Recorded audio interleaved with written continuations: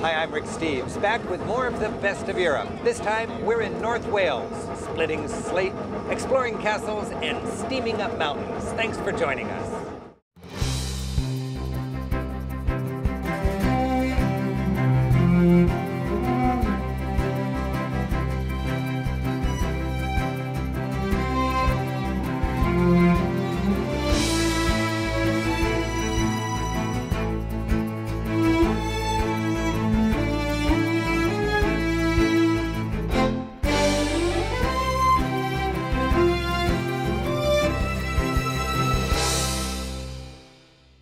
Wales' top historical, natural, and cultural wonders are found here in the north.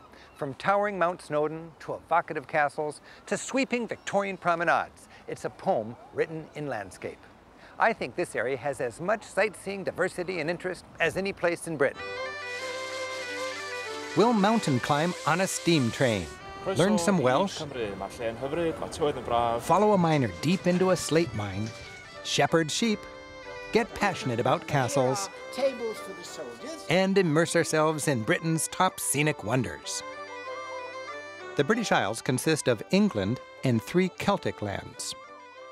Our target this time is North Wales, where we'll visit a beach resort, 2 castle towns, a slate mine, and a national park with Wales' tallest peak. We finish just over the border in the English city of Liverpool. We start in the town of Llandudno, a genteel Victorian beach resort. It was built after the advent of the railways, which made the Welsh seacoast easily accessible to England's industrial heartland. In the 1800s, the notion that bathing in seawater was good for your health was trendy, and the bracing sea air was just what the doctor ordered. Any self-respecting sea resort came with a nice long pier, offering vacation-goers a day at sea and a good walk to boot. Llandudno is hugely popular with the English. You won't see many other foreigners here. The long lines of old-time hotels offer their guests the warmest welcome possible. But in the fortified castle town of Conwy, just a few miles away, we learned that the English weren't always so welcome. 8 centuries ago, those English were invaders, sent here by their king to help establish a foothold in a land he wanted to incorporate into his realm. These English garrison towns, with awe-inspiring walls and state-of-the-art castles, created what was known as the Ring of Stone and Iron around the land of the Welsh. They say Wales has more castles per square mile than any place in Europe, and most of them are English castles, built here in the 13th century by King Edward to establish English rule here and subdue the feisty Welsh. The greatest of Edward's castles, like Conwy Castle, were masterpieces of medieval engineering. Their towers were round, tougher to break through with no corners to knock off. The castle-within-a-castle defense gave defenders a place to retreat and wreak havoc on the advancing enemy or just wait for reinforcements. And with sea access, they could be restocked safely from England. Conwy Castle has an interesting story, and local guides who hang out at the entrance ready to take you on an inexpensive impromptu tour tell the story well. Neville Hortorp brings this castle to life with gusto. And it's a wonderful castle because it's 2 castles in one. We are going through into the soldiers' part of the castle. We have this lovely, great courtyard here. This was a practical place where the military stayed then? The military stayed here because this was simply a military castle with an adjunct for the king, really. This was here for the military. This is the banquet hall for everybody.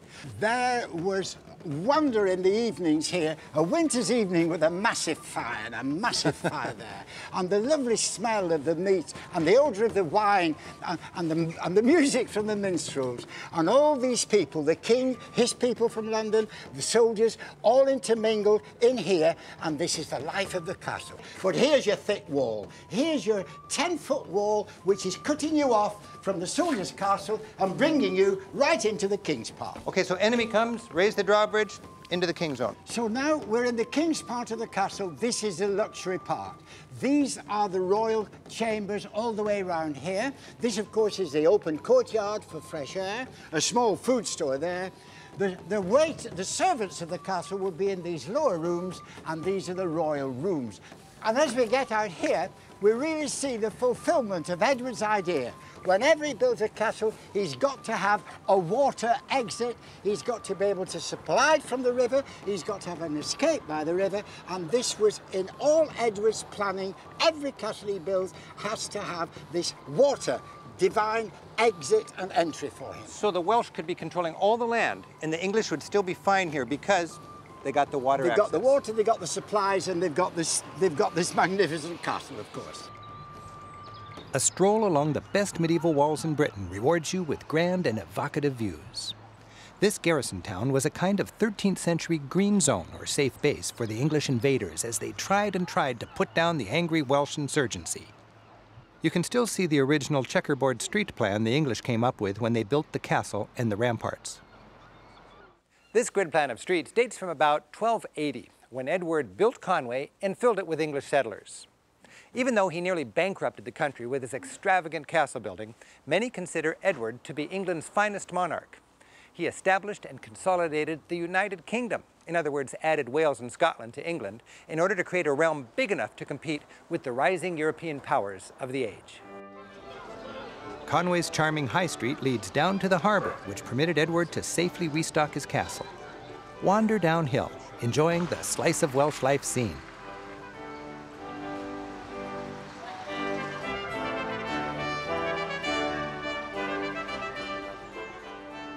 Plas Mawr, a rare surviving Elizabethan house, dates from 1580.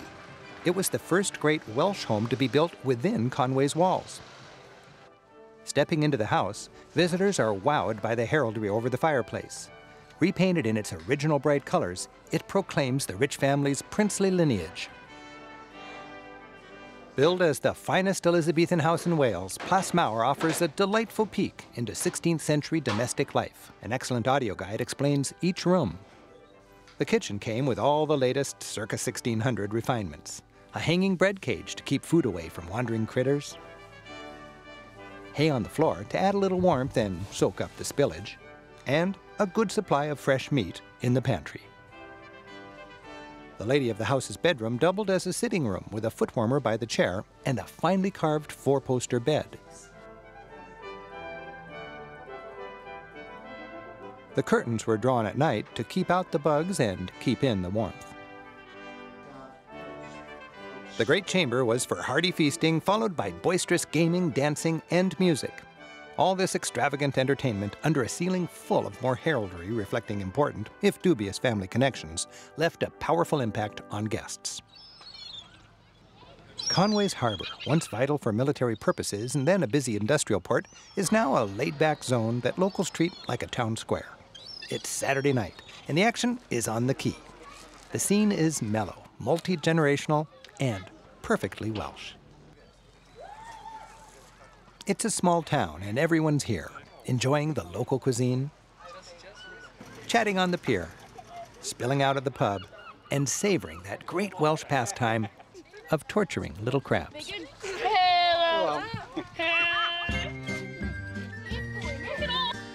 The next English castle town over is Caernarfon. Like Conwy, it originated as one of King Edward's garrison towns. It still spreads out from its protective castle following Edward's original grid plan laid within its still impressive ramparts. Caernarfon was the most expensive castle an English king ever built. Constructed as a key fortress in Edward's iron ring of castles, its sheer immensity was designed to prompt humility. It's famous for its physical grandeur and for its association with the Prince of Wales. In modern times, to give the Welsh a sense of belonging to Britain, the Prince of Wales has been given his title here. It was here that, in 1969, Queen Elizabeth crowned her son Charles Prince of Wales. My friend and fellow tour guide, Martin de Landovitz, helps me with all this history. So why here, on this desolate, windy north coast of Wales, would Edward build such an incredible castle? Edward had to conquer Wales, and once he started to move west, he did what John Wayne did many years later. He moved west, he built forts. In the forts, he put soldiers. The garrison of soldiers is safe, nobody else is safe, and therefore the fort controls the area. It's how any castle works. So this is an English toehold here with an angry insurgency all around. That's right, and when you think about the walled town of Caernarfon, think of those settlers moving in from back east toward England. They are really pioneer settlers sheltering in fear behind a medieval town wall. Wow.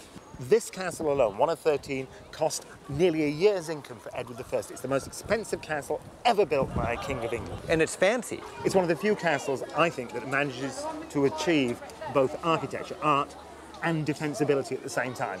It works as a castle and it works as a piece of art at the same time. Nice. You can relive a medieval moment or two by watching a metal-thumping reenactment.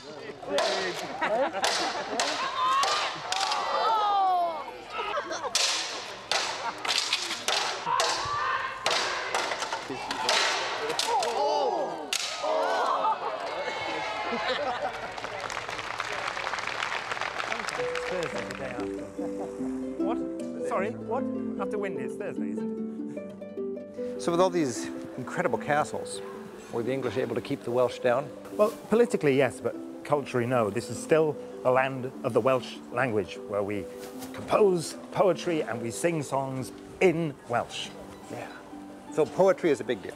Oh, poetry is huge. It is a manly thing to recite your recently composed poem to your workmates in work on a Monday morning. Really? Oh, yeah. Now, what is the state of the language today? Well, today it is fantastic. In that, if you go to a primary school, a standard state primary school, everything is taught in Welsh. So why is the Welsh language so important to you? Rick, I don't think you can even conceive of Wales without the Welsh language. By that I mean the words to explain Wales only exist in Welsh. Mae'n ddendith I fod yn Gymro ac yn siarad y Gymraeg. What's that? It's a blessing, it's a privilege to be a Welshman who speaks Welsh. Dewch I weld ni yma yng Caernarfon, lle mae'r tywydd bob tro'n wael a di byth y braf mae bob tro'n bwrw. Mae'r lychan gora'n dod o Gymru. Croeso I Gymru, dwch I Castell Caernarfon, mae'n braf yn Caernarfon, a da ni'n edrych ymlaen i'ch gweld chi. Traveling through Wales, it's easy for the traveler not to realize that the language here actually is Welsh. Peth newydd yna, be maen rhywun wedi cynhyrchu ydy... Locals speak Welsh to each other and English to visitors. While everything here is bilingual, Welsh comes first. Taking advantage of the mobility our rental car provides, we're enjoying a bed and breakfast immersed in the lush Welsh countryside.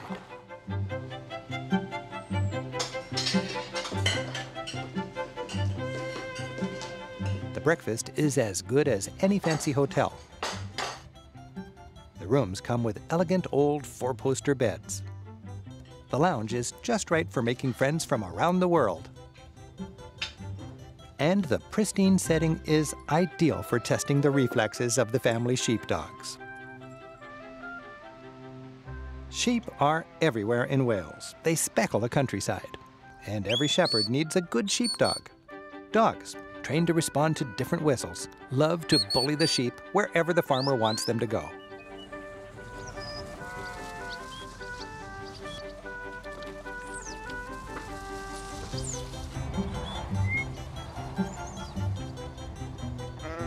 And every once in a while, that means in for a good haircut.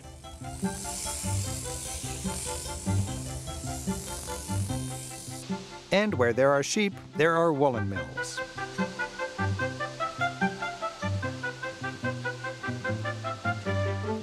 And some welcome the public. My favorite is in the town of Treffrw, where you can follow the spinning process from raw wool to the final fabric. You'll see a traditional spinning wheel and a busy historic mill in action. Here, the mechanical loom reads a pattern to weave an intricate design. And if all that hard work stokes your need for a warm and wearable souvenir, that's part of the mill visit as well. For some heavier industry, we're visiting Blaenau Ffestiniog, the quintessential Welsh slate mining town.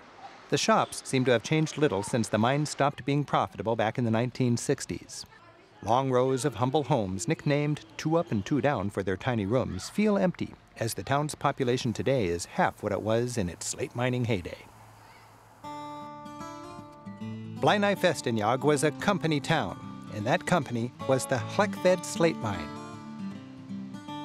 Slate mining played a blockbuster role in Welsh heritage, and the Llechwedd mine now welcomes visitors. It does a fine job of explaining the mining culture of Victorian Wales. Visitors ride a train deep into the mountain where a guide tells of the harsh working conditions and traditional mining techniques. Down here, we're about 300 feet underground. On the deep mine tour, you can go down to 450 feet, but the mine itself is over 1,500 feet deep. Working hours would be from 6 in the morning till 6 at night, half an hour break for the lunch, and they'd work for 6 days a week, with Sundays being their only days off. There are 3 days holidays every year. They were usually Christmas Day, Good Friday, and Thanksgiving Day, and they were taken without pay.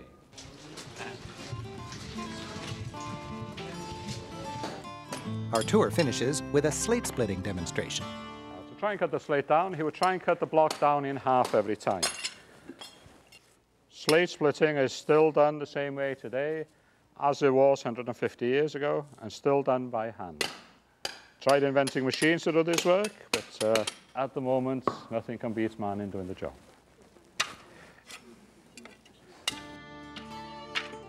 And for every ton of slate the miners produced, there were about 10 tons of waste left outside in heaps. Singing helped the miners endure their harsh lives. While the mining culture is virtually gone, the tradition of singing survives. The men's choirs of Wales are famous for their beautiful music. Town choirs welcome visitors to both their weekly practices and their many concerts. Tonight, the men's choir of Denbigh is performing.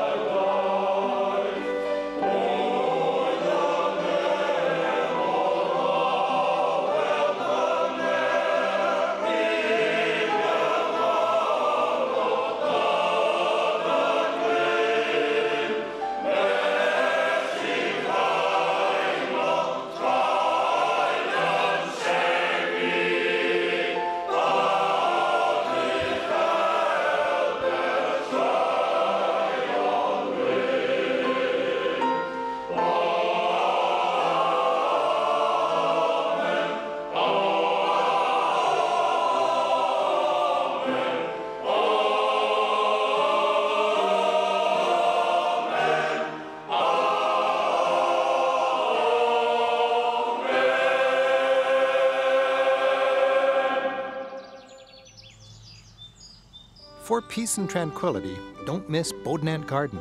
This sumptuous 80-acre display of floral color is one of Britain's most impressive gardens. While the flowers are at their best in spring and early summer, we're here in late August, and it's still plush with vibrant colors bursting out all over. The gardens, terraces, and delightful reflecting ponds were designed to incorporate the existing landscape. The wild English style seems to spar playfully with the more formal Italian-style gardens. For nature at its wild and Welsh best, it's Snowdonia National Park, arguably Britain's most rugged and beautiful mountain area. The park, Britain's second largest with over 800 square miles of pristine hiking country and a dozen of its highest peaks, is one of the country's favorite natural playgrounds. The resort center of Snowdonia National Park is Betws-y-Coed. While very touristy and commercial, this town is a picturesque and handy jumping-off spot for exploring the scenic wonders of North Wales. Betws-y-Coed is great for family fun, and it's the springboard for a world of popular hikes. The Miners' Bridge is a favorite for painters. And the scenic Swallow Falls are just upstream. Nearby, Beddgelert is smaller and less touristy. This quintessential national park village, also the starting point for many fine hikes, is ideal for those wanting to experience the natural grandeur of Snowdonia. Mount Snowdon, the tallest mountain in England or Wales, is the park's centerpiece. Each year, 500,000 people scale this 3,500-foot peak. While the standard hike to the summit takes only about 4 hours, there's plenty of challenge for those looking for tougher routes. In fact, Sir Edmund Hillary and his gang trained here before tackling Mount Everest. The easiest ascent is by the Snowdon Mountain Railway, a 4-mile-long cog railway dating from 1896. The mighty little engines push the jam-packed cars scenically up past the tree line and ultimately to the top of Wales.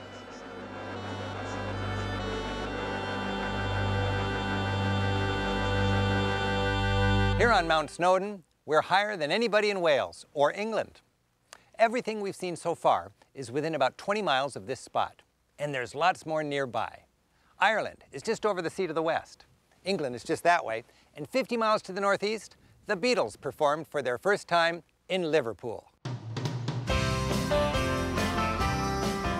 Liverpool, just over the border in England, is a gritty but surprisingly enjoyable city.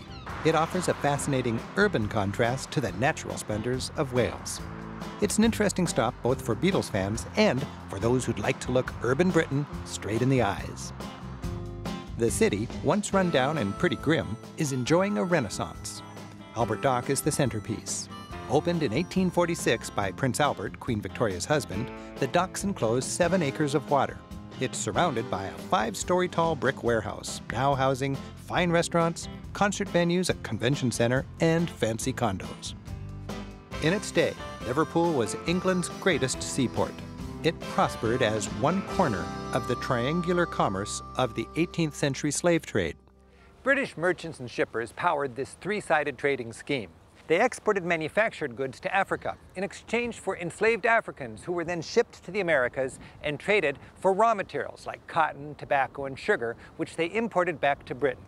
While parties on all 3 sides made money, the big profits came home to England. As Britain boomed, so did Liverpool.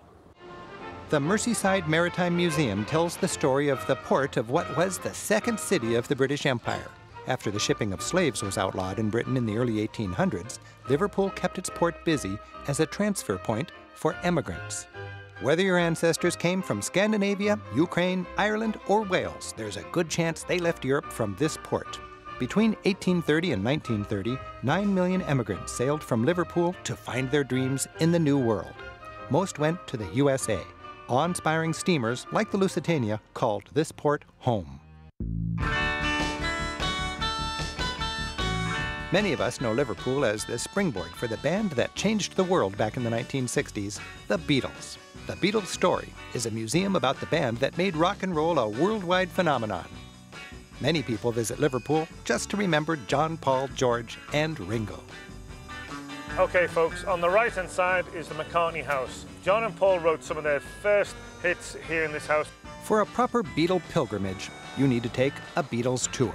Several companies run tours daily, from slick big buses to more personal minibus tours. Guides are fountains of Beatle trivia, giving you the entire rundown on every site in town associated with the group and its music. And it was in these poorer parts of Liverpool that the Beatles were born and grew up. And in fact, Ringo Starr, living in Admiral Grove on the right, we're even going past the pub where his mother had to work to pay for the rent. This is the neighbourhood known to the people of Liverpool as Penny Lane. And Paul McCartney and all the Beatles would be coming here as young boys. Now this is the shelter in the middle of the roundabout, and Paul sings about behind the shelter in the middle of the roundabout there's a pretty nurse selling poppies from a tray. Then you've got the bank on the corner with the arrogant bank manager, and Paul McCartney sings, on the corner there's a banker with a motor car. The little children laugh behind his back. Further down the road is the fire station with the clean machine. On the corner there's a barber showing photographs of all the heads he's had the pleasure to have known. All the people stop and say hello. You got all these things that you see throughout the year that Paul McCartney describes the song taking place still to this day. Liverpool entertains from its Beatle lore to its powerful shipping heritage. And North Wales from its dramatic castles to its evocative landscape and history. And from its natural beauty to its friendly people, packs an impressive sightseeing punch. This is a fascinating corner of Great Britain. As we've learned again, having local friends and guides to explain what we're looking at brings our sightseeing to life. I'm Rick Steves. Thanks for joining us. Until next time, keep on traveling. As we've learned again, having local friends and guides to bring... Say, you look funny with that big camera on your shoulder. Ti'n edrych yn wirion efo'r camera mawr na ar dy ysgwydd. And he married Eleanor of Castile, and she gave him 14 children. And then she said, that's enough. But anyway... North Wales has as much fun and sightseeing and just fascinating stuff as any place you'd find this side of the Mississippi.